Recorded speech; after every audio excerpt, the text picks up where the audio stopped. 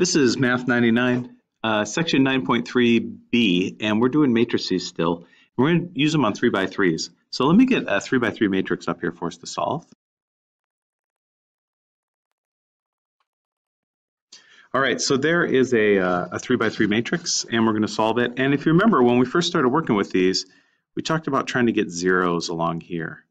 And what we're doing is we're essentially getting into row echelon form. We might not all get all those to ones, but it's essentially row echelon form in order to solve it, to back solve it. So what I'm going to do is I'm going to make this into a matrix. So I'm just going to lift the coefficients off there. So 1x, negative 1y, negative 2z, and negative 1 is the solution for that one. 1x, 1y, 1z, and 6. 1x, 1y, negative 1z, and a 4. All right, so now what I want to do is use some row operations to get zeros along here. So I'm first going to get a 0 here and here in the x column, and then I'll come back for the y's. So this is actually, boy, it's really set up nice. This is all ones. So I could just go, and instead of calling them equations, I'll call them rows. Row 1 minus row 2, put that into the row 2 spot. And I could also go row 1 minus row 3. Put that into the row 3 spot. Notice that'll give me a 0 here and a 0 here. So as I do those steps, my matrix, the first row is untouched. And then I'm going to be subtracting this. So I'm going to flip all those to negative. So 0, negative 2, negative 3, negative 7. And then again, I'm subtracting this one, so I'll switch all the signs on those so I don't have to keep track of it. 0, negative 2, negative 1, and negative 5. Okay, so I've got these taken care of. I've got my zeros here and here. So now that I've done that, I want to get a 0 here. And again, this is a nice friendly system. I could go row 2 minus row 3. That would give me a 0 here. Put that answer into row 3. So as I do that, my system, my first row is not going to be changed. My second row in my system is not going to be changed. And since I'm subtracting, I'll change all these signs. 0, 0 I wanted to happen. Negative 3 plus 1 is negative 2. Negative 7 plus 5, what's that? Negative 2. Great. So now I have it in this form where I can start to just do some back solving. For example, this row right here, remember these are x's, these are y's, these are z's. It says negative 2z equals negative 2. So z must equal 1. This line says negative 2y minus 3z is negative 7. But I know z is 1, so I plug that in. Negative 2 minus 3 times 1 equals negative 7. Oh, negative 2y, sorry. So negative 2y minus 3, negative 7. Add 3. Negative 2y is negative 4. Oh, so it looks like y is 2. And then this top row is 1x minus 1y minus 1z, 2z's equals negative 1. Substitute in those values, x minus 2 times 1 equals negative 1. So this is x minus 4 equals negative 1. So it looks like x equals 3. I can write my solution that way with the x equals, y equals, z equals. I could write as the ordered triplet, 3, 2, 1. Now, what I want to do is check this on my calculator. So I'm going to take my original matrix and plug it into my calculator. And then I'll do that. Remember, it's reduced row echelon form. It should confirm my answer. All right, so let me enter that in. And again, I go into the matrix menu. And now I'm going to edit this. And this is a 3x4. 3 rows, 4 columns. And let's see, 1, negative 1,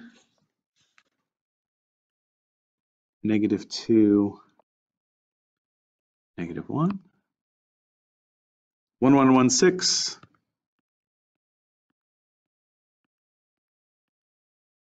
and then 1, 1, negative 1, 4. And I always like to check my matrix, so I'll go back into that matrix menu, pull up the menu. I just want to make sure I entered everything right.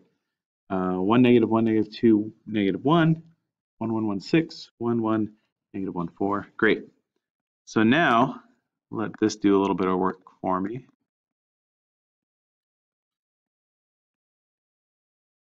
Three, two, one. That's the answer. Great. So I confirmed that my answer worked with that 3 by 3. So let's go ahead and do another one. So let's solve this matrix then. I'm going to rewrite it, the system, I'm going to rewrite it as a matrix. So 3x, negative 2y, 3z, negative 3, 1x, 1y, 1z, 4, 1x, negative 4y, 2z, negative 9. All right, so taking a look at this, using this 3 to eliminate the other ones looks a little troublesome to me. I don't like it so much. I'm gonna switch row 2 and row 1. Just so I can get a 1 up there, it'll just be easier for me to use to cancel stuff out with. And notice I'm just changing the order of the equations. I'm not changing anything about the equation. So I'm not changing the solution at all by doing this. So again, what I want is zeros here and a 0 here. So thinking about that, I could go negative 3 plus, no, sorry, negative 3 times row 1 and add it to row 2. That would make a 0 here. Put that into row 2. I could also go just row 1 minus row 2. Row 3, sorry. And put that into row 3 to get a 0 there. So let me think about this. So negative 3 times row 1, that would be a negative 3, negative 3, a negative 3, and a negative 12. So negative 3 row 1 plus row 2. Row 1 doesn't change. That makes this a 0. Negative 3 plus negative 2 is a negative 5. Negative 3 plus 3, that makes that a 0.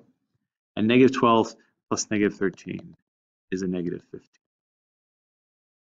Great. And then I want to go row 1 minus row 3 into row 3. Let me clean up that scratch. And I'm going to negate row 3. So I'm going to go through and change all these signs.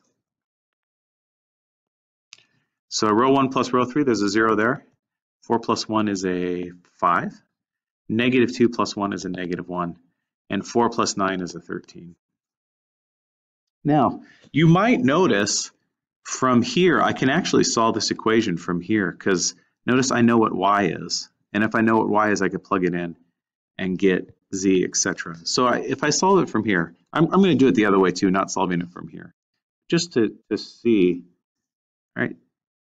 See how I can figure out what y is here. Negative 5y equals negative 15, so y must equal 3. Then I can put that into here. 5y minus z equals 13. So if y is 3, 5 times 3 minus z equals 13. Subtract 15. Negative z would equal negative 2, which means that z would equal 2. Then I have those two, I could plug them into here. X plus y plus z equals 4. Y is 3, z is 2. So x must be negative 1. And it's solved.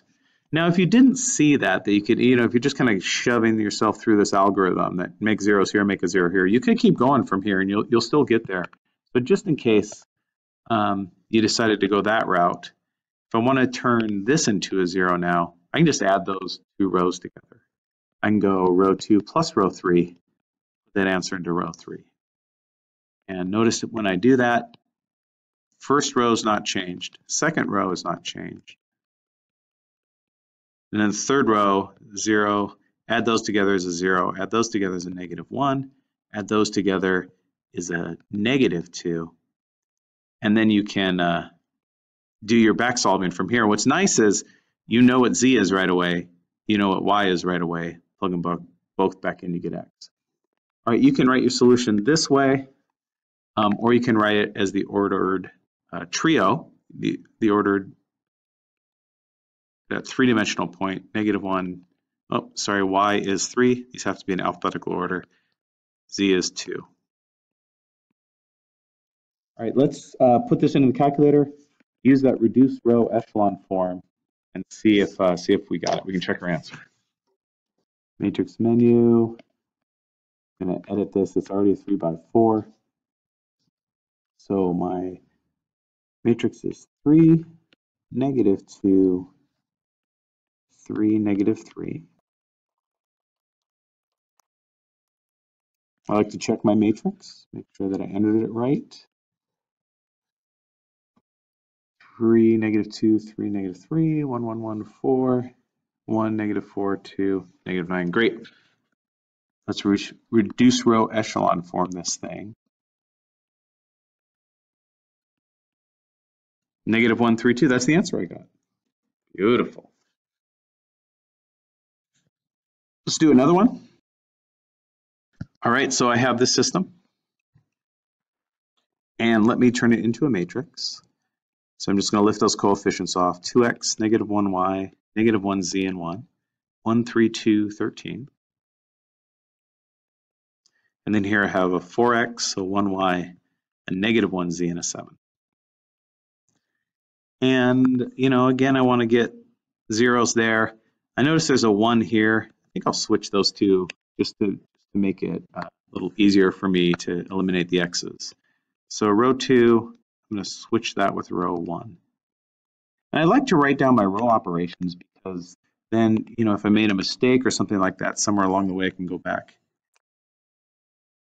213.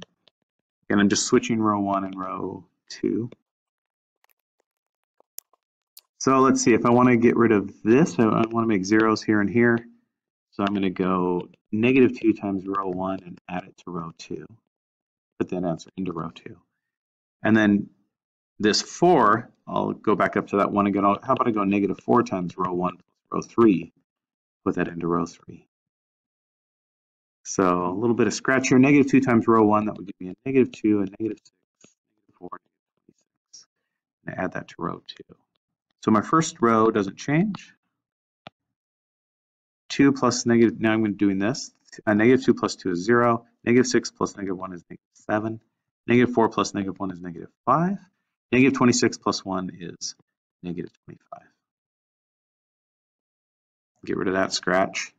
And now I'll go -4 times row 1 plus that. So -4, -12, -8, -13 times 4, 40, 52, I do believe. Now I'll add it to row 3. -4 plus 4 is 0. -12 plus 1 is -11. -8 plus 1, -9. -52 plus 7, -45. So now we want to get a 0 here. Boy, that's kind of ugly. I got this -7 and I've got that 11.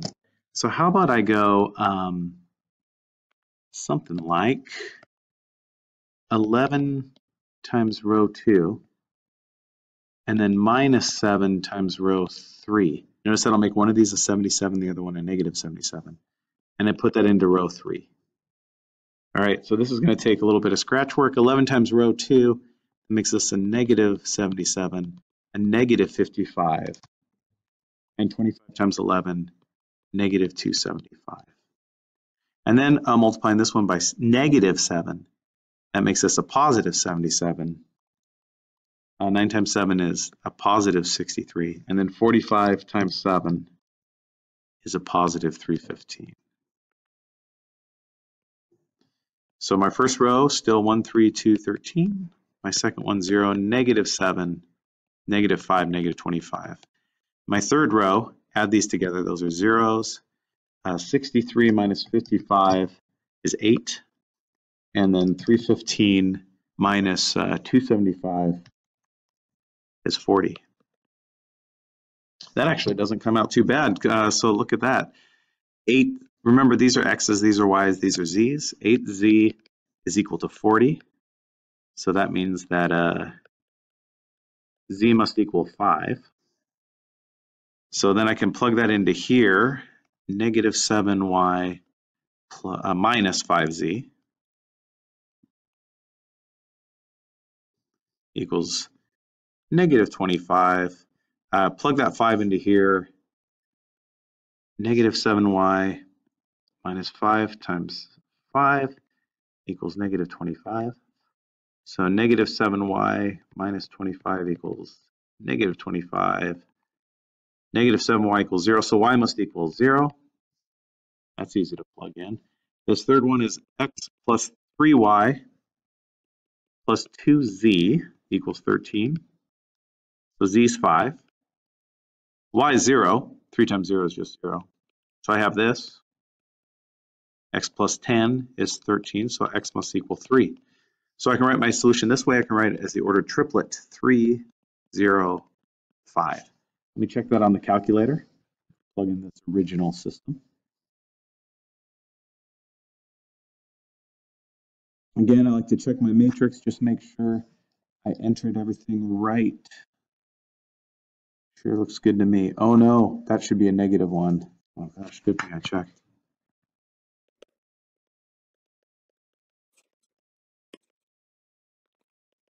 There we go. Better. Okay, let me reduce row echelon form this thing. 305. Great, that's my solution. So the next thing that I'd like to do is just interpret some results. So I'm not going to do the whole system by hand. You've seen examples of that. But I'm going to put a couple of systems into my calculator as matrices and then interpret the results after reduce row echelon for them.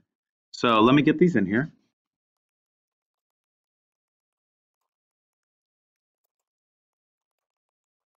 So there's a matrix, a system represented as a matrix. And notice this would be 3x plus 5y minus 7z equals 8. 1x minus y plus 5z equals negative 2. 4x plus 4y minus 2z equals 6. And I would do all my work, get it into some form, and at some point, something like this would happen. And notice that my bottom row is all zeros. Let me maybe have this express this as a whole thing. So interesting that that happened.